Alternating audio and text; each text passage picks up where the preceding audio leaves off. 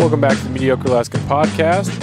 I have the bearded huntsman Dallin Hanchett back to talk about, to recap his Kodiak mountain goat hunt that we talked about in episode 233. Thanks for being back on here, man. Yeah, thanks for having me. Excited to get to chat about this hunt.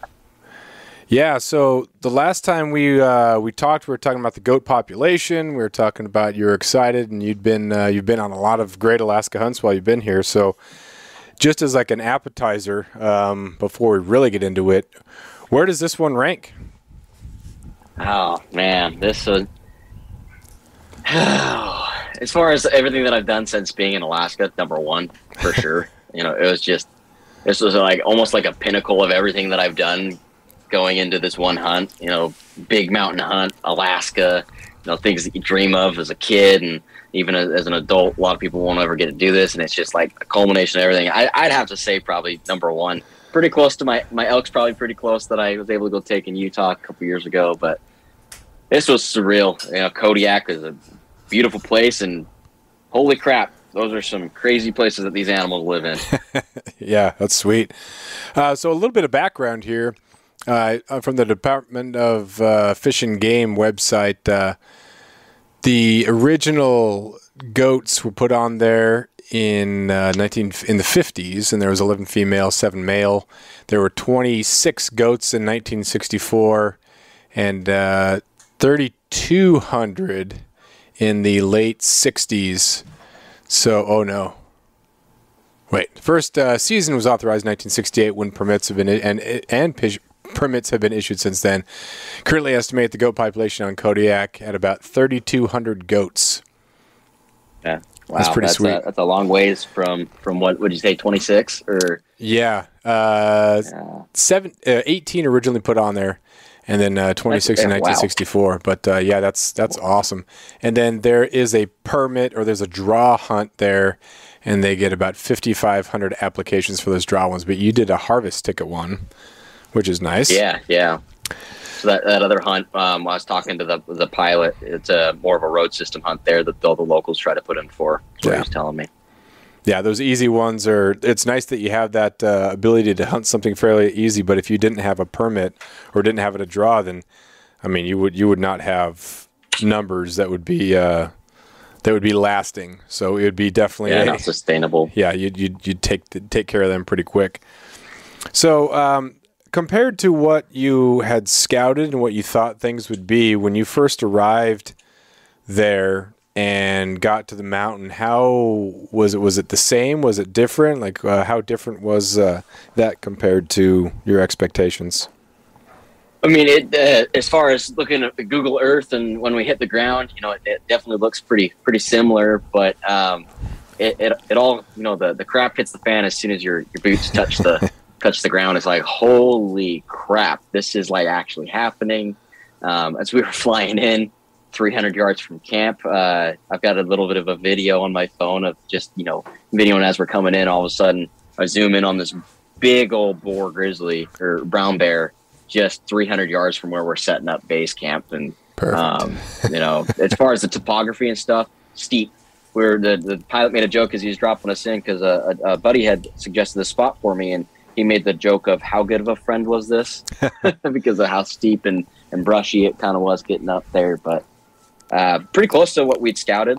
I didn't go in completely blind. I had asked my buddy a couple spots, you know, how should we go up? You know, he dropped me some lines. He said, stick to this. Other spots might look easier on Google Earth, but trust me, it's not not easy by any means, but this is the easiest way. So we kind of stuck to that, but steep. Yeah. Did you go with crampons? We had some spikes, but we actually never ended up breaking them out. Yeah, those things are super great on a lot of that slick stuff.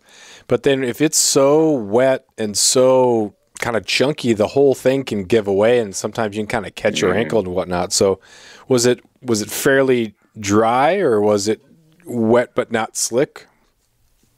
So yeah, when we were initially going up from base camp, so we got in late. We were a day delayed from Anchorage to Kodiak due to winds, and of course, it actually throws ash in the air. So didn't make it on time, but we got out same day that we planned on flying, just about 8 hours late. We weren't able to get up that night, so we threw base camp. Woke up the next morning, and we had a just beautiful day getting up. Hadn't really rained the day before, so nothing was really too slick. There's these corn stalk looking, I don't know what they were called. It looked like corn stalks. Those things were all wet, and they were as slick as snot. So those were fun to brush through. But once we actually got up out of the brush and stuff, it was good.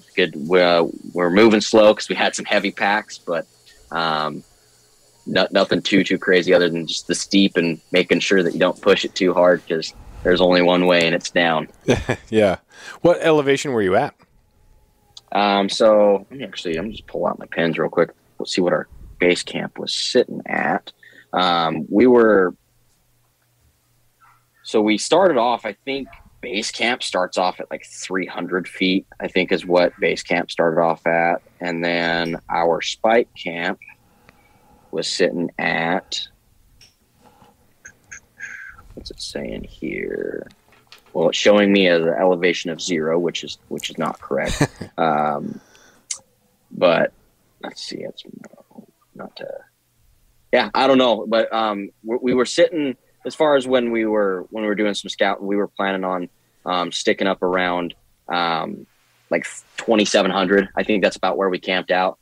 Getting to the tops of the peak, we'd get upwards of like 30 or 3,100 or so, 2,900 feet. So from about 300 feet, I think was base camp. So we did some decent climbing, and not a lot of distance as the crow flies. Mm-hmm. What were you doing tent wise? Because being up there in October is way different than being up there in August for blacktail and whatnot. So were you going as late as you could because you were hiking up so high, or did you sacrifice a little bit of weight to get some heavier stuff because it would be better in the conditions? So we did go for comfort over comfort of carrying, comfort of sleeping. We had 2 tents that we took up because there's 3 of us. Little did we know, we never used that other tent for sleeping. It was for trying to keep some gear dry or hanging. We actually put some meat in there to just keep it out of weather and whatnot so we could keep hunting. But we went with a 3-person and a 2-person tent. We all just bundled up into that 3-person, which I think helped with us staying warm. The tents was nice and warm. We almost didn't want to get out in the mornings, but we went with 2 tents. We even packed a bear fence up. Don't know if that was necessary, but we did more for we call it a false sense of security, because I think a bear's getting through those if they want to. But, yeah. We did go a little heavy up. Next time I do it, definitely going to try to lighten up like my rifle and some stuff next time. Yeah. Yeah. So how like cold was it? Were you getting pretty close to freezing overnight, or was it not so bad? So first night when we base camped in the big tent, it was cold. It was really cold. We woke up to ice and frost all over our tent, all over our sleeping bags. We didn't get much sleep that night. And then once we busted up top to spike camp, it was chilly, but it wasn't too bad. We had the right gear, right base layering, and the tent was very insulative. We had good bags. You didn't want to wake up in the morning because you could tell it was going to be cold and you're going to have to slide into wet clothes. But other than that, it wasn't too bad. Our layering systems really helped. Even though we were wet, we got wet, we were still able to retain heat and wasn't too miserable. You still were just ready to get into your sleeping bag at the end of the night, though, and get out of wet clothes. Yeah. Well, how do you handle that? How do you deal with being wet, and then you might have a dry set of stuff to sleep in, but then the next morning you got to get into wet and it's been cold because you haven't been wearing it? Do you put like hand warmers in certain spots to maybe kind of dry something out, or what's your strategy for not dreading that so much, or at least maybe trying to get it somewhat dry? Just make a mental note in your head that it's gonna not be that cold, and then when you get shocked into the cold, you just deal with it. We didn't really have any foolproof things. We had our dry clothes that I kept in a dry bag in the tent, so that no matter what, I would have a clean pair of socks, a clean beanie, and clean clothes to sleep in. And those are kind of like the heaven send of, at night you'd hop into those and you wake up in the morning, and we were late getting up every morning because we were all just trying to talk ourselves to getting into wet boots and putting on wet gear. And it was kind of just a mind over matter thing. You know, as soon as we got out, we started getting warm. We were still wet, but I insulated really well, and we got moving. We'd find that we'd start stripping layers, and we were actually running really thin layers, and it was still fairly cold outside, but we were doing a lot of moving. Yeah. It makes a big difference when you have a little bit of sun come out, so you can get maybe a little bit of evaporation. It just feels so much better. We were sucking that up whenever we could. Yeah. Nice. All right. So to the hunt stuff, we talked about the gear, talked about elevation and whatnot. So how did the thing unravel? Or unfold, I should say. Unravel has kind of a bad connotation. So how did it unfold? Yeah, so next morning, back up base camp, we ended up hiking up. It took us a while to get up. Two guys that I went with were a lot better shape than me, so they were waiting on me a lot of the time. But it was slow and grueling getting up. There's some cliffy spots that we had to make sure that all three of us were together, making sure that we could get up. Nothing too crazy, but enough that you don't just let the one guy do it by himself if he needs help. And then we got up to the top, and we found a relatively flat spot that we wanted to spike. We threw up spike camp, and I've got a video as they're setting up a tent. I'm looking up, and we've got 3 or 4 goats just skylined probably 700 yards away from us. So we hurry and just put up a spike because we knew that there was going to be a storm rolling in that night. So we just wanted to have it ready so that we didn't maybe go get a goat down, have to come back, set up a tent. So we got that all up, and then we wanted to try to get on the back side of them because they'd seen us. They were watching us set up the tent the whole time, and we ended up backtracking just a little bit to get up on top of the spine to be at level elevation with them, and then walk around. But long story short, we got up to the top. You look at that backside, and that backside does not look like the front side. It is nothing but snarls, and jags, crags, and all that. Just cliff. There was no way of walking behind. So we were getting late in the day. We kind of made a game plan of let's just get back down to spike camp. Let's not worry too much about it. We don't want to bump these goats out. And we made it back down to spike camp, and we're just getting everything, buckled down. And I pop out the spotter, and I see one goat that's feeding down quite a ways, and we ended up putting the rangefinder on it, ranged another point, and figured out how far away it was going to be. And we're looking at each other. We got about a half hour left of light. Do we want to bust over there? It was only 400 yards, but only 400 yards seems like a little bit until you're in that country, and it takes a half hour to go 200 yards. Yeah. So we dropped packs, just went with 2 rifles, and we busted over there to get into position. And we were fighting light. We wanted to be fast, but we didn't want to bump them. We were just going to back out if we were going to bump them. And we ended up getting into a position where I had about a 300-yard shot. We were lined up on my goat and put 2 shots down on it, and it rolled about 300 yards back down towards us. So, beautiful. Ended up shooting a nanny, beautiful nanny. We thought it might've been a young Billy at first. We didn't really give us enough time to really glass it. It's kind of, we got to go now or we don't have the time.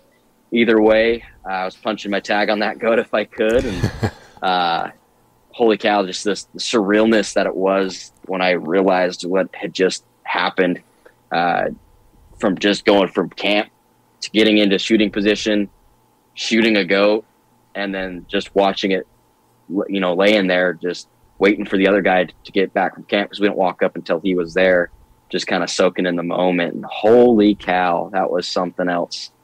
That's awesome. And just to clarify too, there are certain areas where it's recommended to shoot a billy. And in this particular area, because the population is flourishing like it is, as long as you don't shoot it with a kid, you're totally fine taking a nanny or a billy. And it's not one of those areas where you even have to take an identification quiz, right? Nope. You can take, so you got the 2 tags. You can take 2 nannies or one nanny and 1 billy. You're limited on the billy, but both tags can be filled on a nanny. They do encourage it, which was kind of why wasn't too worried if it was a nanny. We knew it was either a nanny or a young billy. Even until walking up to it, I thought it might still be a young billy until we rolled it over. But it was, I was happy I was punching my tag on that, one of my tags on that regardless. First day kind of felt a little spoiled that we didn't work for it hard enough. But with the next couple of days trying to find a billy, we definitely earned our keep. Yeah.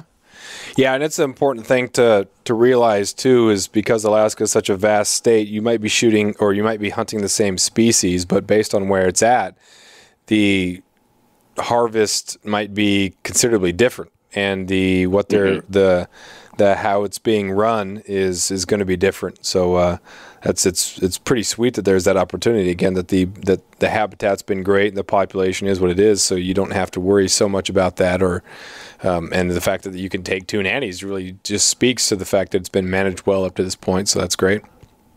Oh man, we saw quite a few goats in the little range that we were in. You know, not until last day did we confirm that we actually saw a billy, just due to we were able to glass it and see its urination posture, and it peed like a billy. But I mean, if I had to guess on it, we saw 20 to 30 different goats while we were up there. Just it was mostly nannies, and so it was just a lot of hunting, putting a lot of eyes on a lot of goats, and just trying to filter out what was what.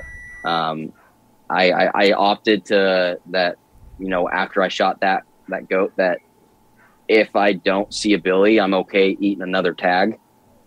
Where the other guy was like, man, you should just shoot another nanny. You know, you had the opportunity, you know, just shoot another goat. But that was a big moment for me, because usually in the past I've been opportunistic. As soon as I get a shot at something, you know, take the shot if you want to be successful. But you know, unfortunately, I didn't end up getting on a billy until we saw one on that last day. But we had trips back down the mountain and come back up, and was on the other mountain range that would have required us an extra day or two to shoot it and go get it.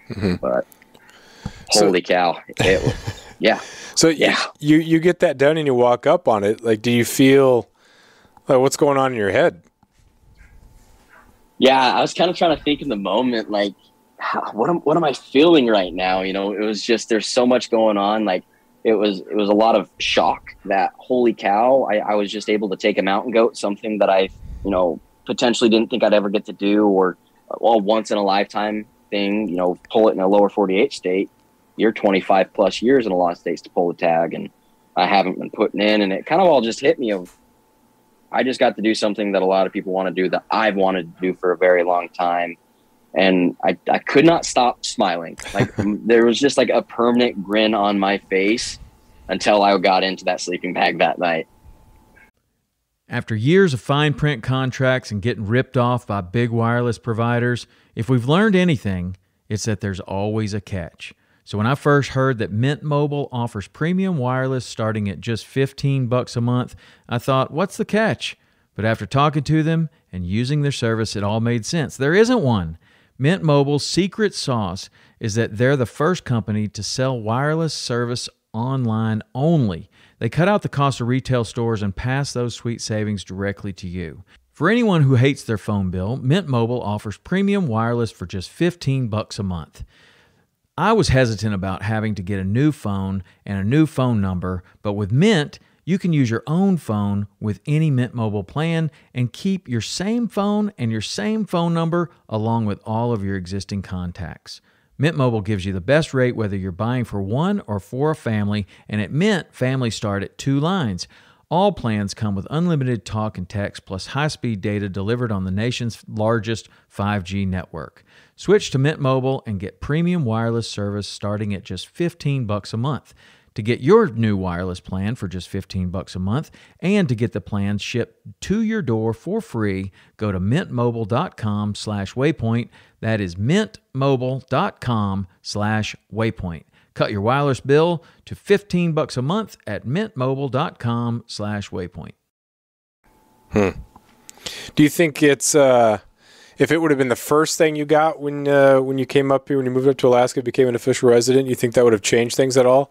Or do you think this is like the perfect culmination where everything kind of stacks up? Things are so different, you can't really compare experiences. You know, people always ask, what's the best game fish? Or, you know, what do you like better, catching a trout on a fly or a king salmon? It's like you can't compare. Like a trout on a dry fly is so awesome to see it come up. But yeah, it's you know, 20 inches compared to 20, 30, 40, 50 pounds. So it was just as different, as new, as unbelievable as you thought it would be?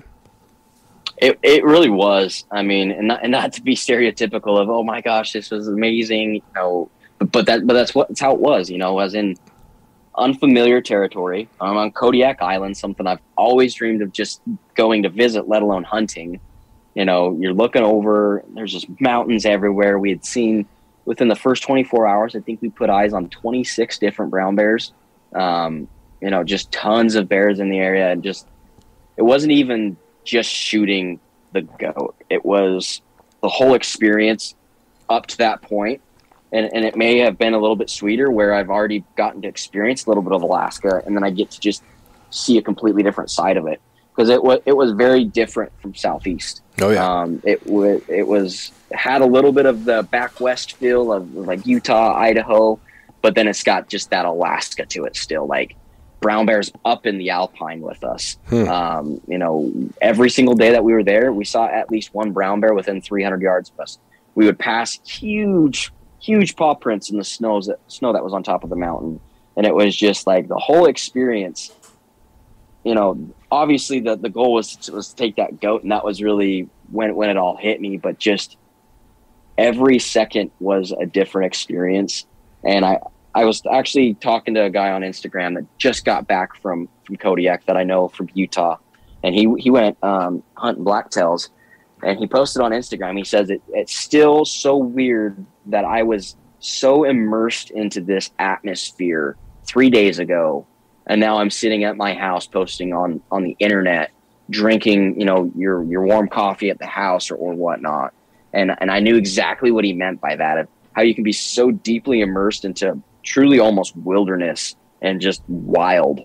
And then all of a sudden you're just not in that anymore. And it's something that I've definitely since then, I've always craved it, but I just am yearning for more of it. Like I would go to Kodiak tomorrow if I could again. My body might not want me to, but I would just eat it up again and again and again. It's definitely something that makes me want to keep going back, even if it's for deer or for waterfowl or for just anything. Yeah, it's such an amazing feeling to be in such close range with areas of such consequence.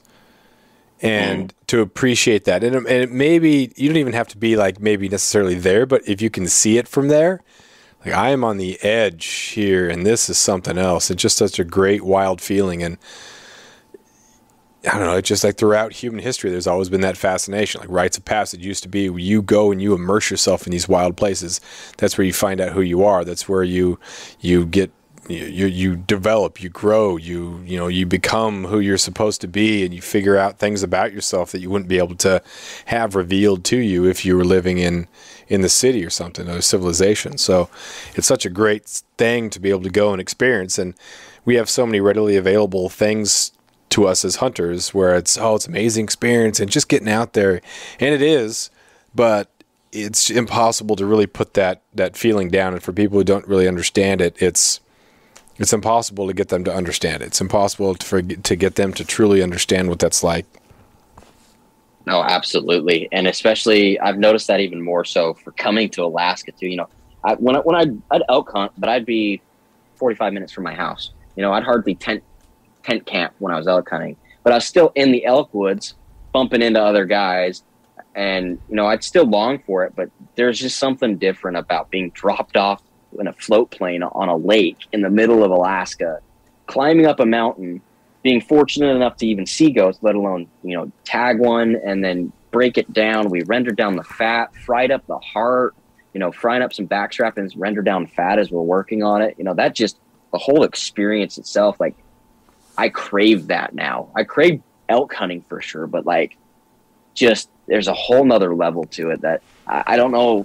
There's not really a way that I can put it into words. And I guess guys that are listening to this that have got to do a big mountain hunt like that in Alaska might kind of understand what we're talking about, but just something completely different that I wouldn't have understood even a month ago. Mm-hmm. So day one, you get it done. The days in between, were you just, we're dealing with house money right now. Was there a sense of urgency to get another one? Was there any, It doesn't sound like there was any sort of temptation to cut it off early because you were wet. What were those middle days like? Socked in with fog, lots of fog and intermittent fog. We, next day we open up tent, we could see 40 yards and motivation was low, but we still, we're talking to each other and it's just like, when's the next time you're going to get to do this? You can sit in the tent with fog all you want, but let's at least go try. The last thing you want to do is say you didn't leave it all up on the mountain. You didn't leave it all there trying to make the most out of the last little bit. And we were still into goats. I had opportunities the second day to notch my tag on multiple nannies, and one potential billy that the guys with me swore was a billy, but I wasn't confident enough to know that it was. It was a little bit smaller bodied. If it was a young billy, and had a couple more days still to hunt. We were actually only on top of the mountain, I think, for three and a half days. We called a little early because we saw that snow was moving in, and we knew that we had trips back down the mountain still and back up, and it was the tough trips. And so we called it just a little bit early, planned to get down and maybe go do some deer hunting. But we left it up there as much as we could as far as goats were concerned. We went further than we did that first day. We didn't just go 400 yards, shoot a goat, and not hunt anymore the rest of the hunt. We went to different drainages as best we could. It's hard to be mobile up there when everything's so steep and you're popping in and out of fog and you're wanting to make sure that you're not about to go over the side of a cliff. But we were in the goats. I mean, we were just bumping goats here and there. They go 300 yards. We try to get a better spot to look at them. So we put a lot of eyes on a lot of goats, and it was cool. We just never ended up connecting with a billy, but just hunted hard those next 2 days. Really foggy. We were battling a little bit of weather as far as rain and snow.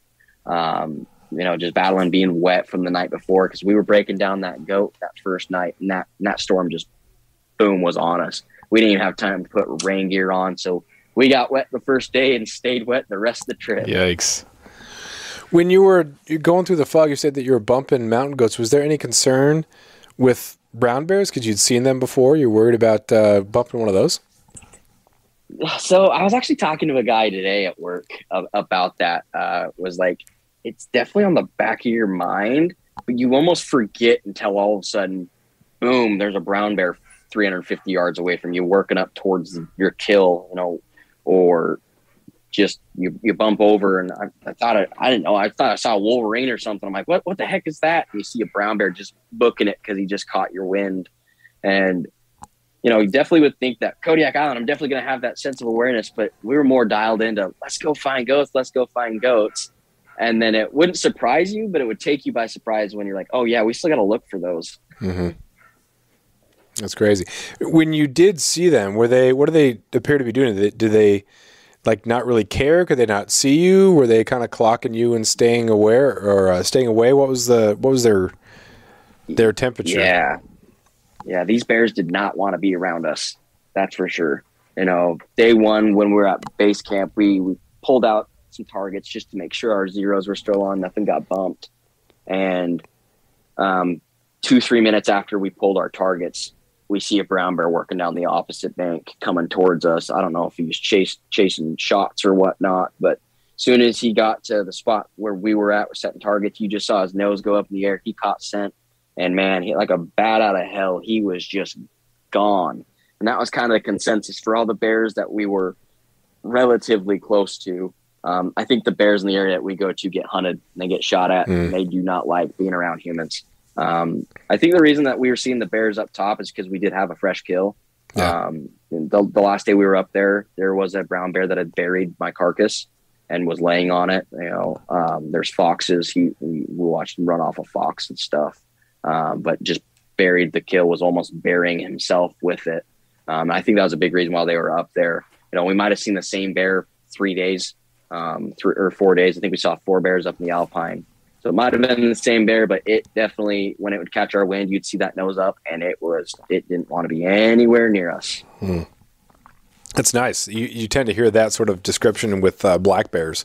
So it's nice that brown bears have that same sort of instinct, either through stories or just the worst case. Ones got shot. Yeah, the worst case scenario is always, black bears they'll run away, but brown bears are more antagonistic and they'll get after you. But that's not always the case. You don't always have to be paranoid, but at the same time, you have to have a different level of awareness when you're around them.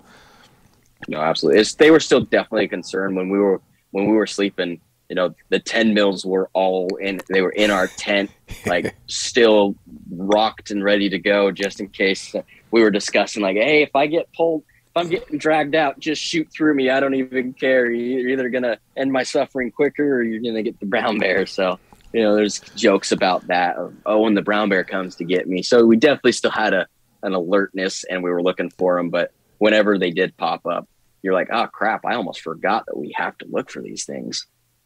Yeah, that dark humor is like a lot of professions have that. Firefighters talk about it, and military talk about it, and hunters talk about that too. Not to say that hunters are in the same caliber, but it's that same way that you're coping with something that could be potentially stressful. Is hey, when this happens, do this. I hope it doesn't happen. I'm concerned about this. I don't want a story. I want a nice, just easy, boring, if anything, because it's going to be an amazing experience anyway.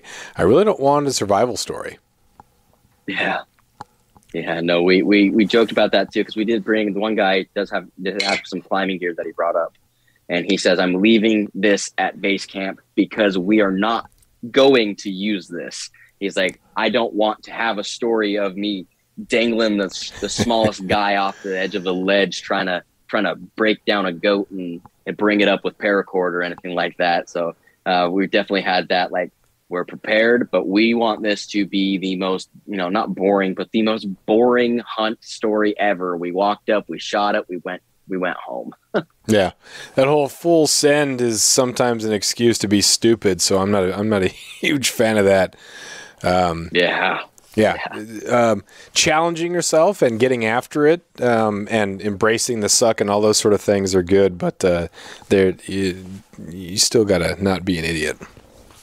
No, absolutely. And up there, we've got our inReaches and stuff to get a hold of medical service if needed. But I mean, they're still minimum an hour out at least. That's if they can get together and out quick. And even if they can get to you, because we actually got pulled out.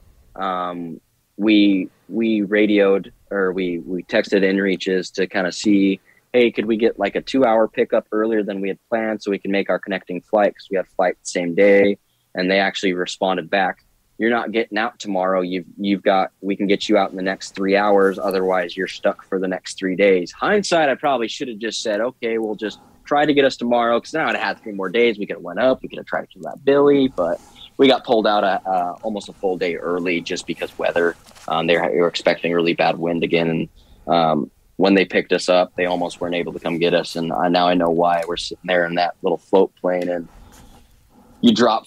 It feels like 1,000 feet when you hit a little bit of turbulence. It doesn't feel like a big jet, and your stomach just drops. It's like Disneyland, but not fun. Yeah. Yeah, I hated taking those for basketball trips in Southeast Alaska, like January and February. That's when we were traveling, taking those tiny things all around. It's awful. So awful. So I don't have the same... when people talk about, I took this nice little float plane, it was amazing. Like, yeah, do that in January. Tell me how fun it is. Yeah. No. So what, when you got back, how did you get the meat prepared to take back? How did that all go? Like when we got back to Spike Camp? Yeah. Yeah. So we actually ended up doing like a little tripod system with our trekking poles, and just hung them in the meat sacks there, trying to keep it to where some airflow we could keep airflow so nothing would get stale or anything. And then we actually ended up, my buddy he bought one of those new to him Kuiu tents, and we actually ended up pulling the tent body out and just left the fly with the frame up. And we ended up putting all of our gear that we wanted to hang up. We built like a little grate with our trekking poles to keep the meat elevated off the ground for those few days. It actually worked really well. Our gear would somewhat dry out when we put it in there. If we were near camp and the sun poked out, one guy would run back to camp and drape everything out over the tent so we could have some somewhat dry socks and rotate our clothing and stuff. But meat, it was a concern more for the bears than spoilage, because it was just cold enough. We got good airflow on it and kept it dry. And then when you took it back, did you have like a cooler that you put it in for the flight? We just hung it up in a tree at base camp. Then when we ended up going, we cut that down and we just put it into totes. We had those they're Rubbermaid action packers is what we were putting those in. And when we got back to the town of Kodiak, we asked the air service that we were with, who was kind of like catering us and taking us to the hotel we needed to get to. And we just asked them which hotels had freezers, and took us to one. They said that they don't have a freezer that they usually use, but their diner area was being remodeled and didn't have any food in their freezer. So they let us go and put the goat in the freezer, and we dealt with all the meat and the hide there, and spent that last little bit in Kodiak, and then next day got on with the goat completely frozen in those action packers, put it on the plane, and back to Juneau. Dang, that is perfect. There's so many stories that are like that, where local people are just helping out strangers, and it's not even exclusive to Alaska. I'm not saying that this is like, oh, Alaska's way better than everybody else because people are friendly, but it's so nice to see people who are just willing to help others, and it's a request that, you know, you could say no to. It'd be easy to say no. No, this is for food. You know, this is a restaurant. I mean, who cares if we're redoing the dining room or whatever? You can't do that. Okay, I understand. But, you know, just being willing and being helpful for other people, it's just such a nice thing. And I do think it is maybe more common in Alaska, because at some point it's going to be you that needs something. It's something as simple as a place to put some meat to freeze, or, you know, if something breaks around the house, but you're getting through winters together. And so just putting out in the universe that you are a kind person and hoping that it, you know, resonates. And when it's your turn to ask for help, someone will be available to you. I noticed that even more so when I went to Cold Bay last year. Is they're super, super small. I mean, residential, I think like 40 people year round or something like that. But like the lodge was just talking about, oh yeah, we got to run over to so-and-so's and drop off this tool because they need it. And, you know, not really a hardware store for them to go to. So definitely I'd say rural Alaska definitely has the, you help me, I help you, just because we're all in the same boat together. And Kodiak definitely had that. They didn't need to let us use that freezer like that. She actually even went and let us use their scale so we can make sure that our baggage was all under 50 pounds, so we wouldn't get checked more for baggage. And just super hospitable. And, you know, everyone in Kodiak just was super nice. We went to a pizza place, super nice. I think Alaska has that maybe more so than other places, like you were saying. But rural Alaska, just a sense of camaraderie and, hey, we're all in this together. Yeah. It's funny because, and maybe a little bit ironic, that you have this level of independence because of where you live, and because, you know, you're self-sufficient, you can do all these things by yourself, but at the same time, and understanding that you can become dependent very, very quickly. Oh, absolutely. Absolutely. So, you getting home, like, did it go too quick for you? Like on the flight, like it's already over. Man, I did that and it's done, and now I'm going back. Or were you so excited for a hot, warm shower that you're like, it's good, let's move on? So a little bit of that, need that hot, warm shower at first. You know, as we were sitting there waiting for that plane to come get us, it kind of hit us as soon as we heard that plane come in. We were sitting there playing around with the little fishing rod. There were so many reds running in that lake that we were at. And so we're just out of base camp. There was a creek coming out and there was reds running in it. And we just threw on a little pattern that looked like it had a little bead on it, just to maybe try to catch some dollies. So we caught these nice, real beautiful spawning dollies. We even caught a silver, and we're just kind of taking in the moments while it lasts. And I was catching like my second or third fish, and all of a sudden the plane's just here. And then as soon as you heard that plane, it was just like, this is over. We don't want this to be over. It's over a day earlier than we were planning to begin with. And it was just, you're almost wanting to be selfish and tell them to leave. Don't pull me from this. I want to stay here. But then we got back to Kodiak, and we all took like an hour shower each. It was just, we didn't realize how bad we stunk until all our gear was in the hotel room, our packs. You know, we were in kind of wet, bloody-ish clothes from processing and hiking in. And you don't realize how not good you smelt until you walk in. You can just smell that musk. You're like, oh, this is gross. We just need to go back out so that we don't smell this anymore. And we're sitting there and eating our pizza in that little pizza joint, and we're discussing of how how short this really was. We were gone from Juneau for a week, but how short the trip itself of getting on a float plane, going and hunting, getting back on a plane and leaving, it felt like a day and a half. And we definitely want to make it a longer trip next time, just to be able to enjoy a little bit more. I know that 1 or 2 more days, we probably would have been hitting that point of, all right, I'm ready to get home, see my wife, take a nice cold or warm shower, and all that. But definitely felt short, felt almost robbed a little bit, leaving a little early. Yeah. It's nice to be able to have those experiences so readily available in the short amount of time that you've been in Alaska. You've done the grizzly bear and did emperor geese. But you have those opportunities, and it's not like a once-in-a-lifetime thing, and it's not a once-every-5-year type thing. Like, you could stack these things up. You can have an epic experience every year, every season, because something is going to be over the counter, and it's not a matter of being super wealthy. Like, you can afford these sort of things, and it's so nice to the things that shook out in such a way that my parents moved up to Alaska when I was 5, and so I was just kind of planted here. And you grow up in the area, and you grow up with kind of these experiences and that confidence to be able to make stuff happen. And then I'm sure, you were the same. It wasn't Alaska, but just people who value the outdoors and getting in with those people. And then it just makes those opportunities so much more prevalent going forward. And you look for them, and you know what to look for, and you know that you can make those happen. You're confident to make that happen. And it's not just once when you're older, it's every year, at least one, if possible. Absolutely. So I've actually got a question for you about that. Do you think that we take that for granted when it's too readily available, or do you think it, I mean, personally to you, do you feel like you still cherish it just as much as if it was a once in a lifetime experience? I think we have to have reminders.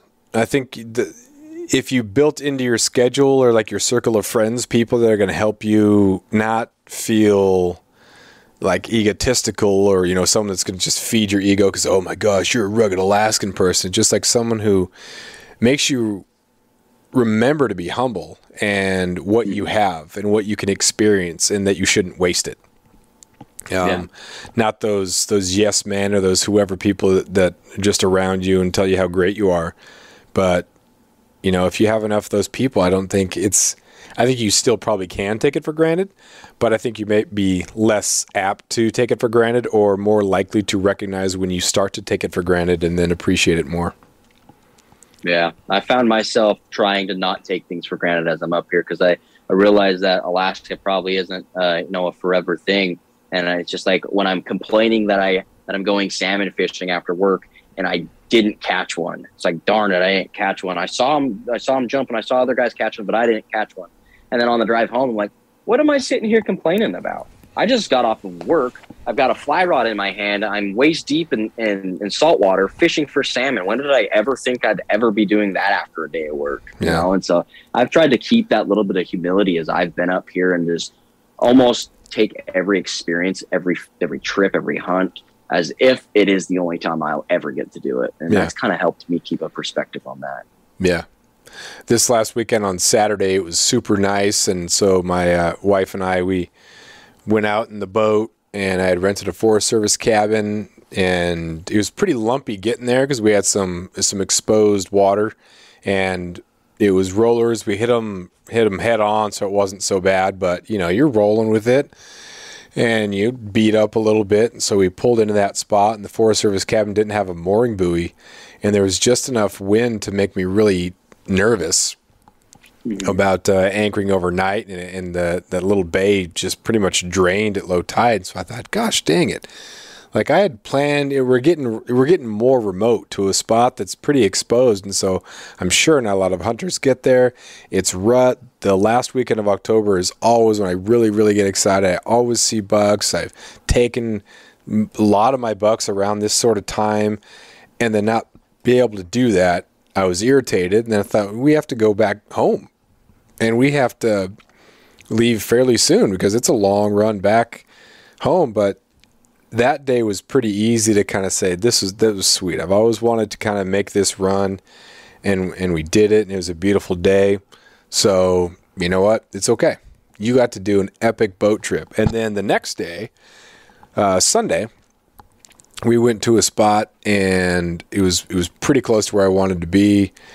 Anchored up, hiked around, didn't even see a doe.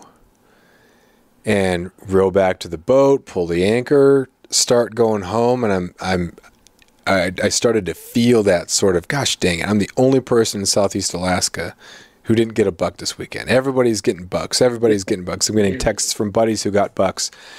And I was super irritated, but then, just kind of going with the waves, beautiful day, weather was even nicer than the day before, and I thought, man, this is great. And I think part of it too is that I was sharing the experience with my wife.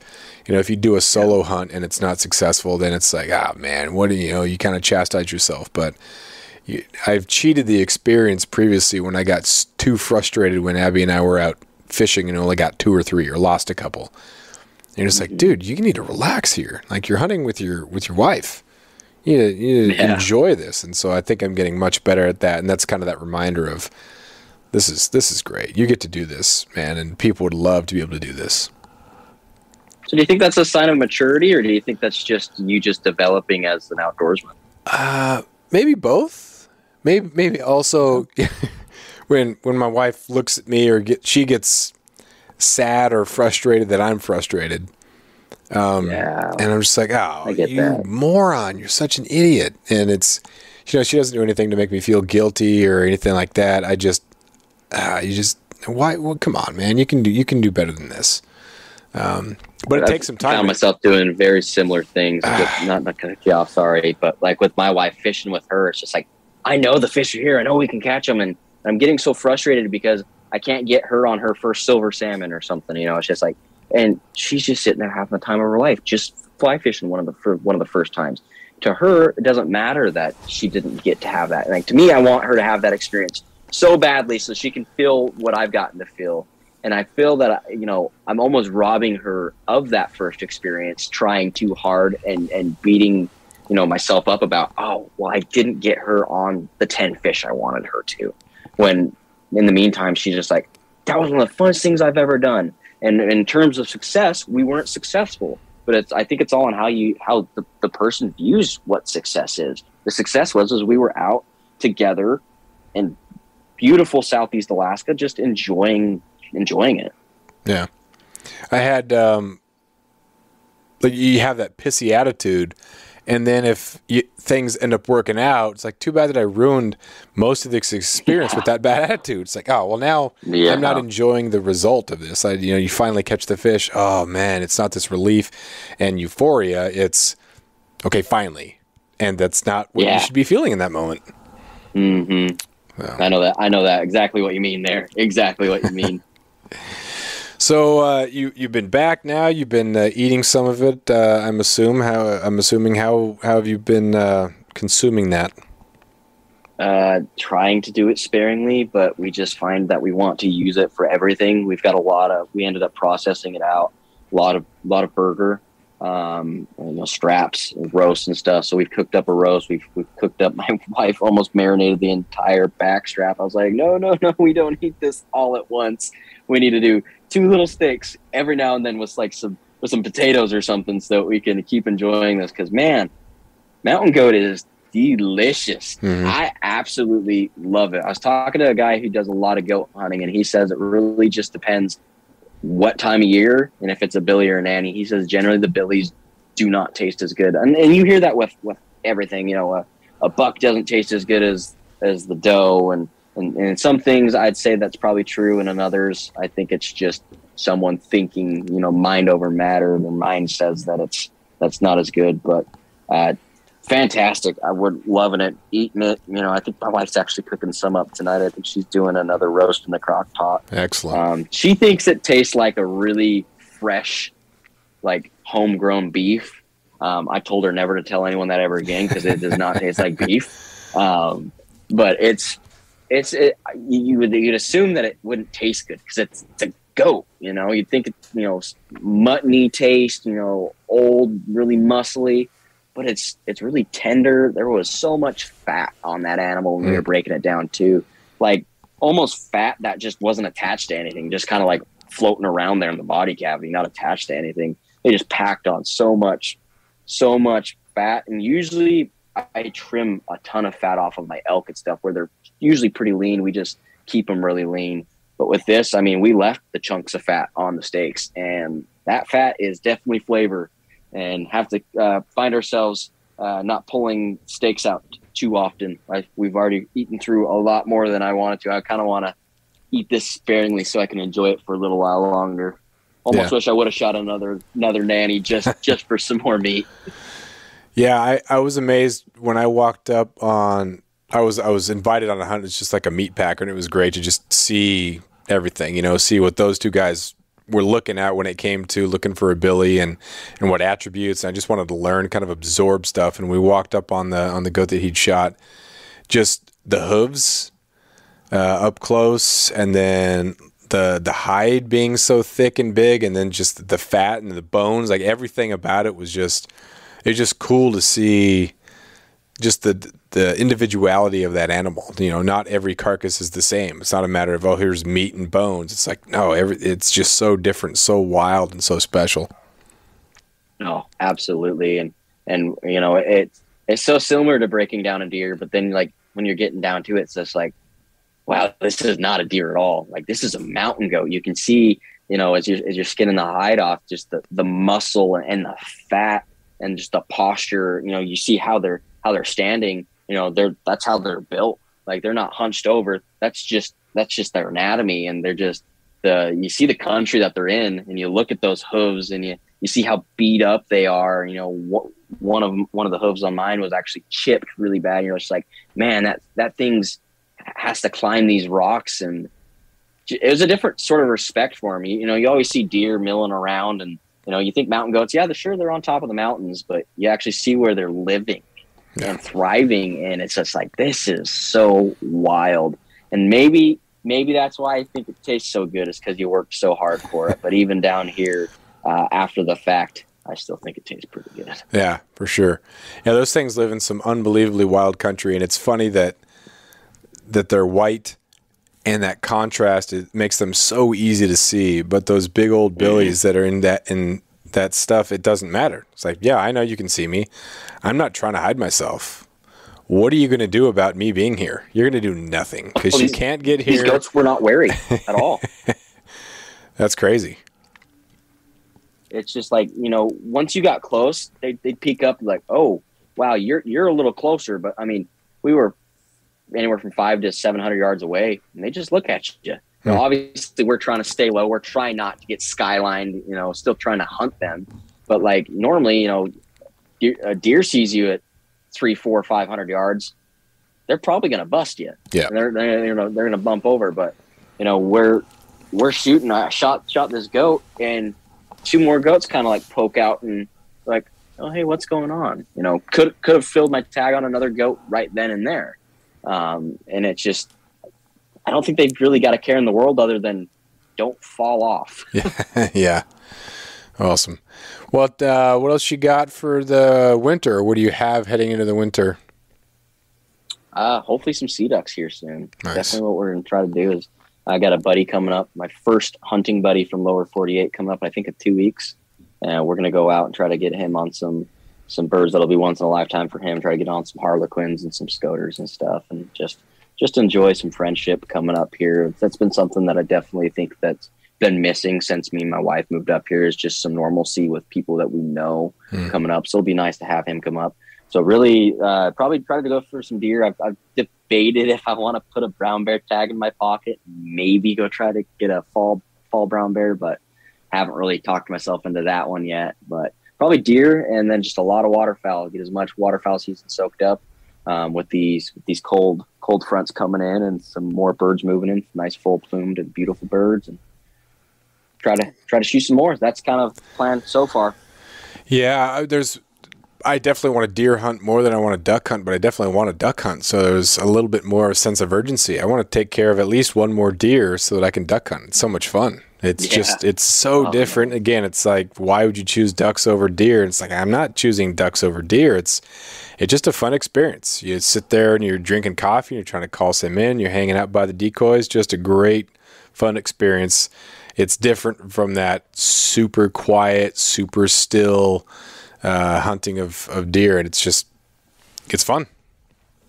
Yeah, and I think when you're talking about comparing, it's definitely apples to oranges. They're both fruit, but two different things, and you can enjoy them both differently. I definitely, you wait for deer season to open. You're counting down the days, and then I do the same thing with duck season. But with duck season, it's like I still get excited every morning I go out. It's like, oh, what's going to be flying today? Is it going to be a good day? What species are we gonna maybe be shooting today? It's a new hunt every day, and I think that's what really gives me the allure to the waterfowl. Yeah. Not that it's more so than the big game. The big game's like you get the crap beat out of you for 4 days and you don't see a deer. It's kind of tough to want to go the 5th day. Yeah, for sure. Man. Well, where can people find you? Did you save your Instagram story so if they go to your Instagram, they can watch that whole thing? Yeah, so I haven't put together that little highlight reel. I think that's what they call it. It's the story highlights. That's actually something I was hoping to do in the next couple of days, kind of add some, and I'm actually going to post some more up there. I've got just quite a few pictures of just the scenery and just, yeah. So I'll be putting those on my Instagram, which you kind of mentioned at the beginning. My handle is The Bearded Huntsman. I'm on Instagram. I don't really do too much on anything else, so there if you guys want to see anything about that. And I got my goat posted up there.